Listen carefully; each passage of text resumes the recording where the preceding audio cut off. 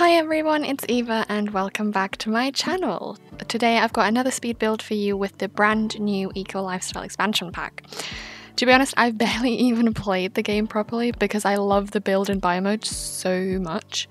I had so many cool ideas of what I wanted to build. So here is my second eco lifestyle project so far, a converted train carriage. I obviously built a container home first thing when the pack came out because that's what the build mode items are literally made for. But I was really intrigued to build something like this, a bit more different. I mean, the industrial part of the neighbourhood is perfect for it. I literally built this on a lot that is surrounded by old trains and rails, so this is meant to be. And to build the train, I did the same trick I used for the floating cliff house that I built. You just build two identical floors and then you delete the bottom one so you can raise the top one to whatever height you want it to be without having a foundation there. So it's literally floating in the air. Sadly, we don't really have anything that looks like train wheels, but I worked around that with some of the debug objects from the Eco Lifestyle pack, and that's also where I got the train tracks and other train related objects from. The debug section of the Eco Lifestyle game is literally filled with so many cool objects that we've not really had in the game before. There have been trains, but they look absolutely horrendous. So yeah, the new ones kind of inspired me to do this really cool build. Yeah, to access any of the debug objects, you have to use two cheats, namely bb.showHiddenObjects and bb.showLiveEditObjects, and there you'll find all the gameplay and world objects. So my idea for this build was to have two relatively old and industrial trains that are connected and have been converted to a surprisingly spacious home. And it's also surprisingly cute inside and not like old or disgusting at all. I didn't want to make like a really old train inside. I went for a very light color scheme with lots of pastels because the new buy mode items come in such gorgeous swatches.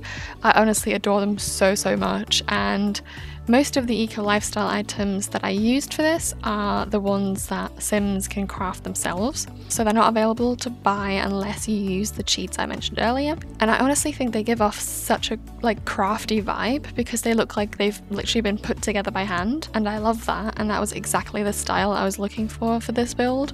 And as you probably noticed, I can't help but use decorations from the new pack. I am so excited about these. They are so pretty, like the vases, the flowers, little things, oh, just gorgeous. They're so detailed, they're just something else. And in general, I think the newer packs contain objects that get more and more beautiful with each pack, and they really work well with each other and the furniture style. So yeah, I can't stop using them. By the way, if you enjoy this video and want to see more content like this, please like and subscribe. I'd be super excited to see you again in my next video. So this is a family home for 3. I created a toddler bedroom because of the gorgeous new toddler bed we got with the new pack. And there's also a crafting room with some of the new skill machines like the candle making machine and the fizzy drink maker. So your Sims can be very crafty in this converted train carriage. At the same time, there is a bit of a gardening space outside on the balcony with plant pots and the new insect farm. And yeah, to be honest, I just like the idea of a family living in this polluted area and trying to make it a greener space with the little balcony and like the little ways that they can contribute. But that's also why I didn't really want to cover the place too much with garbage, because there is a lot of that in the debug section. I did scatter a couple of items around the area, but at the same time, I'd like to think a family living in this gorgeous converted carriage wouldn't have tons of litter lying around.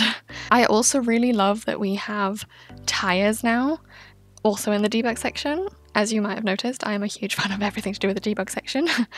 Because yeah, these tires look so cute if you put plant pots inside them, because it really adds to this industrial vibe, and I think it looks really cute.